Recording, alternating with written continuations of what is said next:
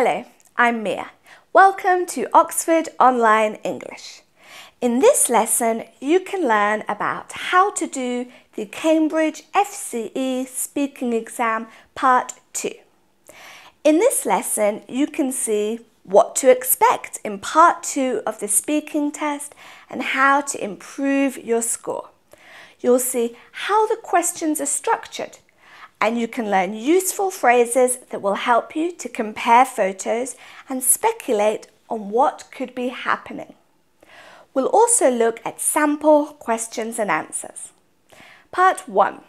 What to expect in Part 2 of your FCE speaking exam. What happens in Part 2? In Part 2, you'll be given 2 photographs. You have to compare the 2 photographs and answer a question about them. You'll have about 1 minute for this. Your partner will then be asked a short question related to your photographs. You need to manage your time carefully during Part 2. You only have around 1 minute to speak, and you need to compare the photos and answer the question. There will be a prompt written underneath the photos to remind you of the question, so you can look at this to help you remember. Make sure you leave enough time to answer the question after comparing the photos. You don't need to speak to your partner in this part of the exam. However, after your partner has finished speaking, you will be asked a short question that's related to your partner's photos. It's important to listen carefully to what your partner says when he or she is speaking, because you don't want to repeat anything they've said. And listening may give you some good ideas on how to respond to your question. Part 2. How to compare photographs. Okay, now that you've seen what will happen in this part of the exam, let's look at some example photographs and how to compare them. This will give you a good idea of what this part of the test will look like. Have a look at our first set of photographs. They show people drinking. It's a good idea to start your comparison with a general statement about what is happening in the first photograph. For example, in the first picture, I can see a man sitting by himself in a cafe. Or, looking at the first photo, I can see a man drinking coffee by himself in a cafe. It is important to remember that you're not describing the photos, you're comparing them with each other. After you've mentioned the first photo, you need to directly compare that with the second photo. In this situation, you could say, whereas in the second photo, I can see a group of friends drinking in a restaurant. Or, but in the second photo, there are friends drinking together.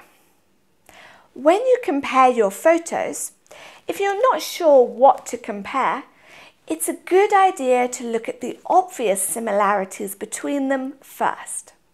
For example, in both pictures, we can see people drinking.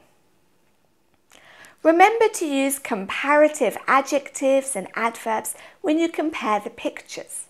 For example, the second photo shows a busier, livelier environment than the first photo. Some useful phrases and words you can use to compare similarities are in the same way, similarly, likewise, and also. For example, the first photo shows a man drinking coffee in an informal setting.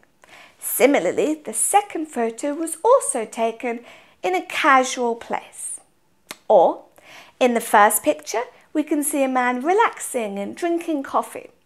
In the same way, the people in the second picture also look very relaxed and happy. It's important to remember when you're comparing photos, you're not just comparing the things that are similar. You should also look at the differences between them. Some useful expressions that compare and contrast differences are, by contrast, on the other hand, however, whereas, and while. Look at the following examples. The man in the first picture is drinking coffee, while the friends in the second picture are drinking wine.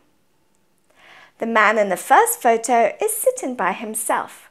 However, the second photo shows a group of friends sitting together. You could also say, in the second picture, I can see a group of friends enjoying the company. By contrast, the man in the first picture seems happy on his own.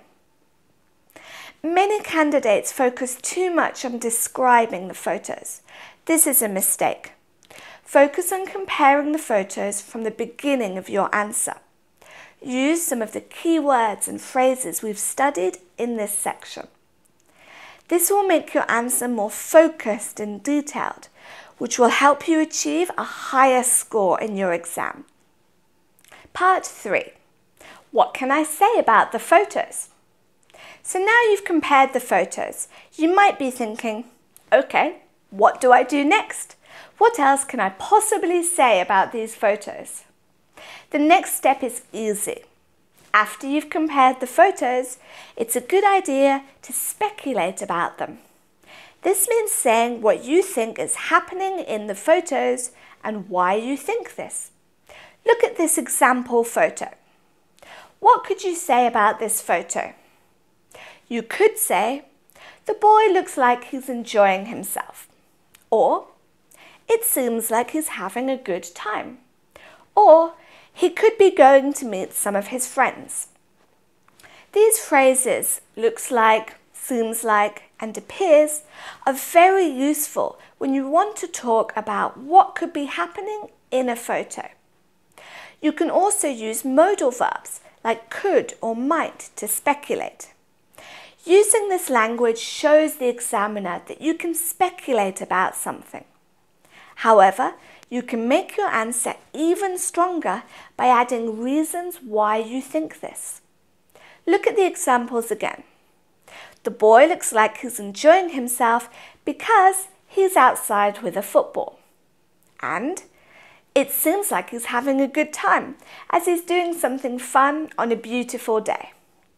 And he could be going to meet some of his friends because you can't play football by yourself. These sentences are even better as you've shown the examiner that you can speculate and also give your reasons behind your ideas. This will help you give longer, more interesting answers. When you'd like to talk about what you think could be happening in the photos, but you're not 100% sure, you can use a phrase like I guess, I imagine, I suppose, perhaps, or possibly.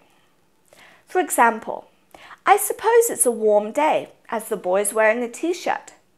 Or, I imagine it's the summer holidays because there's a blue sky and the boy isn't at school. You could be wrong.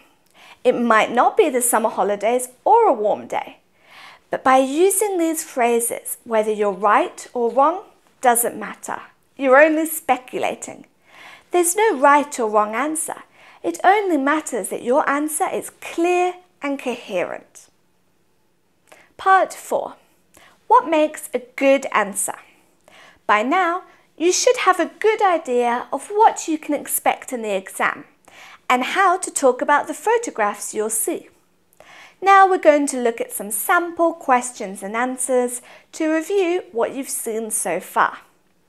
Please remember that your answers need to be around 1 minute long. My sample answers are much shorter than this because they're not complete answers. Okay, have a look at these photographs. The examiner says, here are your photographs. They show people painting. I'd like you to compare the two photographs and say which painting you like the most and why. All right? Now look at this answer. In the first photo, I can see a man painting a picture. He's a professional artist. The painting is very big and has different colours in it.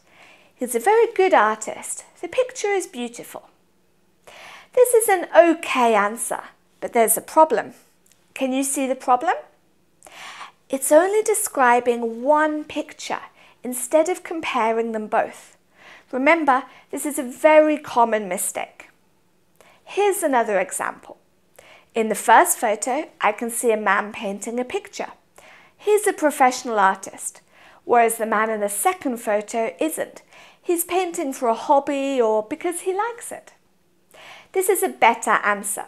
It's comparing both photos instead of describing, and you can see here how the conjunctions whereas and or make the answer longer and more fluent.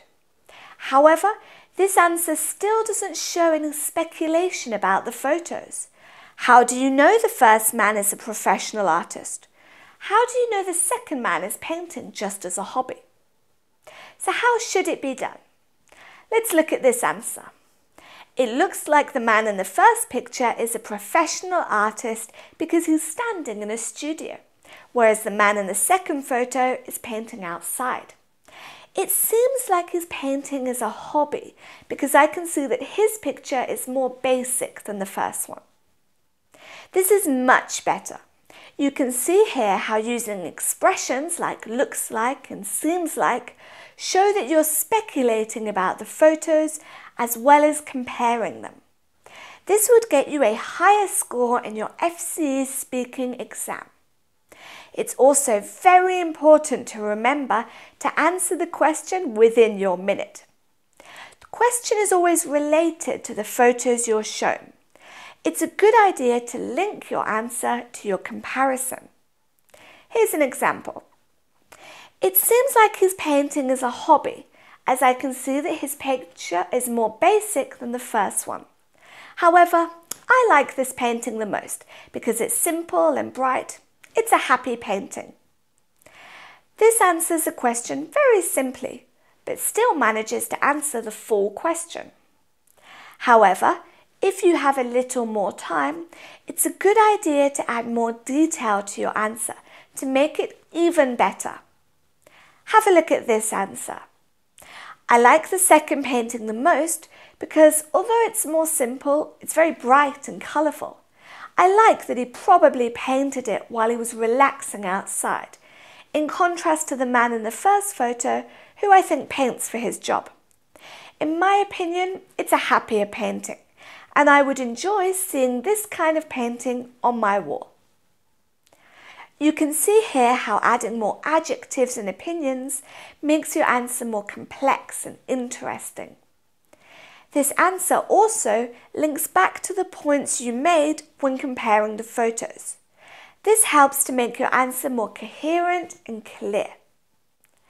Now that you've seen these example questions and answers and learned how to compare and speculate, you should have a good idea of how to do well in part 2 of your Cambridge speaking exam. Good luck! That's the end of the lesson. Thanks very much for watching. I hope you found it useful. You can see more of our free lessons on our website, oxfordonlineenglish.com. See you next time.